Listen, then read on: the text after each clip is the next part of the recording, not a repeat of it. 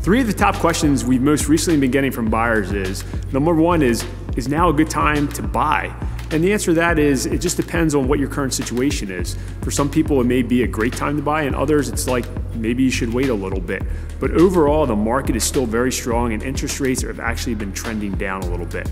So if you're thinking about wanting to buy, I would definitely look into it further. Number two is, are there still multiple offers out there in the market? And the answer to that is we are still seeing some multiple offers on certain homes, and then other homes you're seeing sit on the market just for a few more days where maybe you can negotiate a little bit better offer.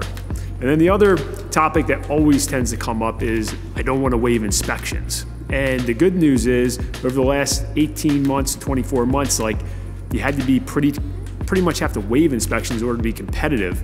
But now in this market, if there's an opportunity out there, you could potentially not have to waive inspections. So if you have any other questions or want to chat a little bit more about the current market and if it's the right time for you to buy, don't hesitate to reach out.